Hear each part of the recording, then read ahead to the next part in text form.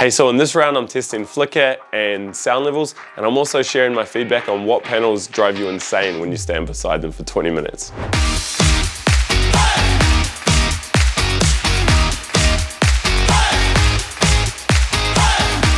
Hey guys, Alex here from alexfergus.com, and we're up to round 6 of my 2021 red light therapy body panel series. So in this round we're looking at flicker and sound levels from these 12 red light therapy panels behind me. In a way, this is the second part when determining if the red light therapy panel is safe to use.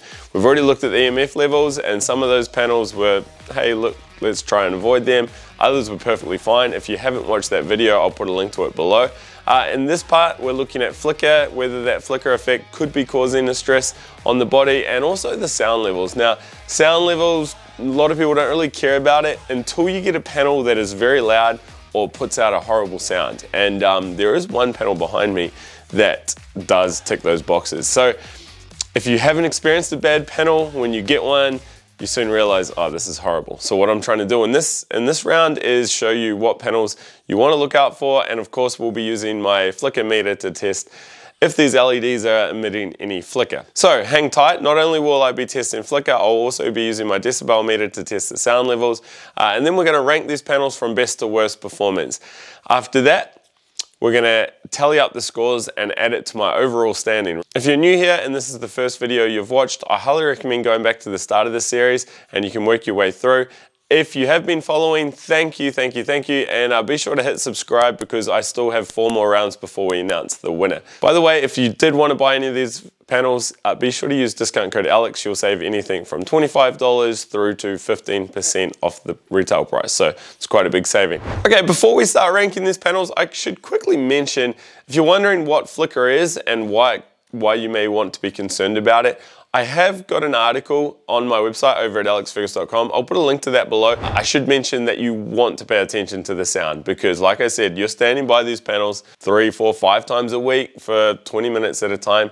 If these panels annoy you, one of them really annoys me, then you're going to want to know about it. Now, when I'm testing for flicker, there's 2 metrics I'm looking at. I'm looking at the frequency of the flicker, which is measured in hertz, which is how many times it's turning on and off. And then I'm looking at the flicker percent, which is how intense that drop off is. So ideally, you'd see no flicker, no hertz, no percent change. A bad flicker percent will be really high. It's a full on off. When it comes to scoring these panels, what I've done is if any panel has had flicker, then automatically they're at the bottom, they're the lower performers. Then I rank everyone based on their sound. A lot of the figures I've got on the sound are quite similar. There's only like half a decibel in between them. Now what I've done with panels that have similar sound readings, I've grouped them together to make it a little bit more fair with the scoring system. So in last place, remember this is the worst performing panel, we had the Rogue Pro. Now, the Rogue Pro had flicker, yes, and it also came in at 55.4 decibels. It's not the loudest panel out here. There are panels that are louder than that. To put things in perspective, ideally you want to be in the low 50s. 55 isn't like extremely bad. It is loud, but it's more the flicker that's meant the Rogue is at the bottom. In 11th place was the Red Rush 720 Classic. Now, between the Rogue Pro and the Red Rush, I can say that these were the only 2 panels that had flicker, which is great. In my 2019 body kit comparison video, quite a lot of the panels had flicker. So now we have 12 panels here and only 2 of them have flicker. So that's a great advancement. The consumers are asking about flicker and demanding they want panels without flicker. And in turn, the companies are adapt. That's what's great about business, huh? And remember, the Red Rush 720 is a very old panel. That was included in my 2019 comparison series. So if you drop that out of all these new panels, only 1 out of 11 has flicker. So that's good to know. So yes, the LEDs in the Red Rush 720 have flicker. The sound was a little bit better than the Rogue. It came in at 54.5 decibels. Remember, the Rogue was 55.4. That leaves 10, and now all 10 of these panels have no flicker, which is great. So what I've done is just simply rank them from highest sound to lowest sound, working my way up. Obviously the best panel is the quietest, right? In 9th place, I actually have 2 panels in 9th equal. One of them is the Blue Box Hive, and the other is the Juve 3.0. Both of these were above 60 decibels from a sound point of view. It's quite loud. It's not, oh my God, I need earplugs, but if you're standing 3 or 4 or 5 inches from these panels, it does sort of get to you. And also, if you're running these in the background in a room, like if you have it in an office and someone else is working on it, it's a little bit irritating. When I review these panels independently and publish those videos on my YouTube channel, not only do I test and share the decibel readings, I give my comments about what the sound is like, and sometimes I even include a few seconds of the whir, so you can get an idea of what it sounds like. All right. Most of the panels these days are pretty good. It's just a dull background whir. Sometimes there's some panels that are really annoying. And one of these panels is the Juve. And I'm not picking on Juve. I'm just being real. Like, I test and use a lot of panels. I've still got Juves that I have set up in my home. Some of my family use Juve panels. I've got nothing against Juve. They changed my life, right, in terms of health and wellness and recovery when I first started using the Juve 1.0. But when you run this, it's like this higher pitched, quite loud, pulsing sort of whir. I don't know, it's hard to explain. Here, I'll bring the camera in and you can listen to it for yourself.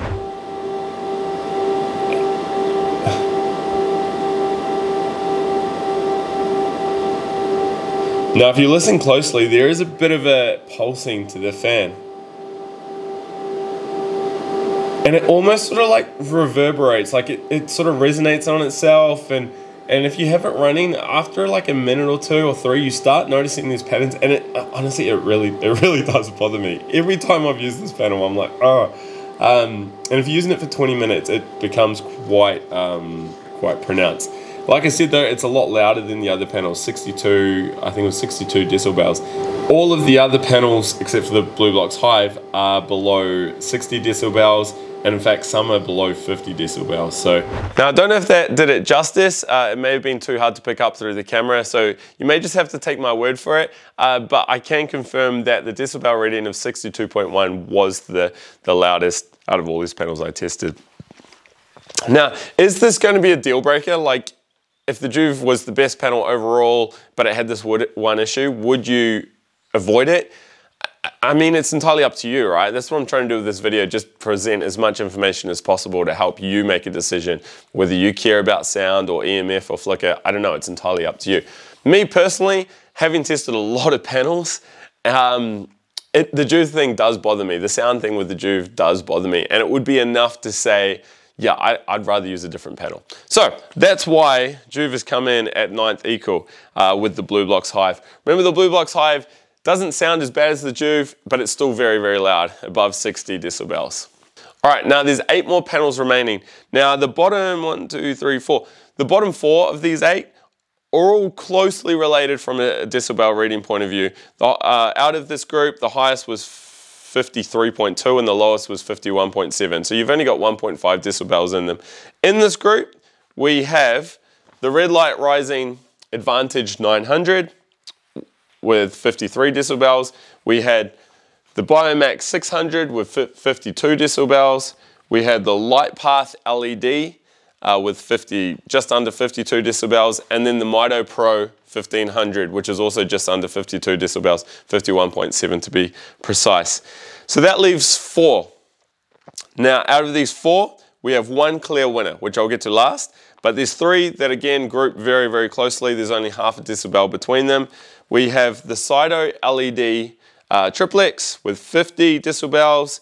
We have the Gembared Reboot with 49.7 decibels, and then we have the Solbasium Optics 180 with 49.6. So all of those 3 all get the same score because effectively it's pretty much the same decibel reading. And that leaves 1, and that's this one, the Infrared Max. Now, not only did they have no flicker, but they had the lowest sound reading by far. Their sound reading was only 47.5. To put them in perspective, the second place, all those panels were up around 50 or just under 50. So it's like 2.5 decibels quieter than the rest. Now I should also mention it's quite a nice, soft, soothing sound. It's not irritating like the Juve. It's just this nice, quiet, white noise sound that you'd expect to hear from a well-built machine, right? All of these panels have fans in them because they put out such high irradiance figures. So the fan cools the chips inside. Without the fans, you can't put out the same amount of power. Now you can actually buy fanless panels, but the power or the irradiance figures go right down. So, congratulations Infrared, you've come out with a well-designed panel, which is quite interesting because if you look at this panel, it looks similar to the Solbasium and also the Cyto LED, but just to show that even if they look the same on the outside, we've seen already how the irradiance and wavelengths, all those EMF levels are all different between them, but we had a 47.5 decibel, a 49.6, and then a 50.1. So there's a bit of variety in the decibel readings with those panels as well. All right, now we've got the rankings from 1st through to 12th. What we can do is update the scores for our overall standings. Now I'm going to pull up the scoreboard and let's see how we're looking after 6 rounds. We can see Mito Pro 1500 and Biomax 600 remain in first equal. However, Infrared with that win in the sound and flicker round have, previously they were 9 points behind the winners. Now they're only 3.5 points. So they've done very good and they're back in the running with still 3 or 4 more rounds to go. So still really anyone's game, but it is interesting that after six rounds we have the Mito Pro and the Biomax neck and neck. Who would have thought, huh? Beneath them we have beneath the Infrared we have the Solbasium Optics 180. Big gap there between them and the top 3, but then between 4th and 6th, 7th, there's only 8 or 9 points there, so it's still pretty close in the middle of the pack. When we drop down to the bottom, you see that the Juve suffered again, and they're back down to 9th place. And the Blue Blocks Hive are rock bottom on 12th. All right, so that's it for this round. I hope you've enjoyed this video. Give me a thumbs up if you have. If you've got any questions, or if you want to see any more data, be sure to head over to alexfergus.com because I'll be updating the blog that runs in conjunction with this video series, and I'll make sure all the data is over there, as well as all the latest score charts and standings. So, the next video we have, round 7, is where I look at customer care, warranty, returns, all that sort of thing.